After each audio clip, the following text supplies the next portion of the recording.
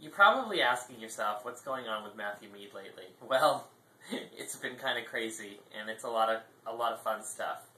First of all, we're working on our autumn magazine, which is filled with great food ideas, beautiful decorating, lots of projects this time, which I think is really exciting. Secondly, we've been approached by a major publisher that's going to take on the publication of our holiday series. So, starting with the holiday issue, you'll find it on newsstands.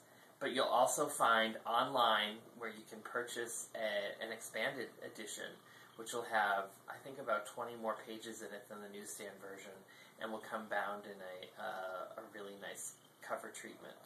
So we're really excited. We're going to share lots more information with you about our new publication, and also ways that you can get involved and participate in the magazine. It's a whole new way of publishing, and we're really excited about it.